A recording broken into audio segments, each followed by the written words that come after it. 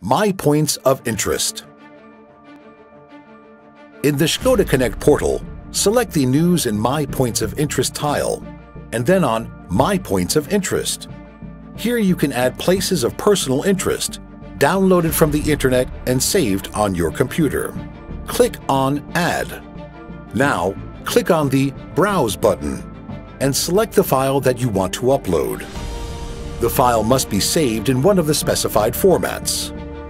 Give a name to the points of interest and choose an icon from either the predefined ones, or you can upload your own icon. Finally, click on the Save button to save your file. The file will be automatically activated and transferred to your car's navigation system, where you can download it.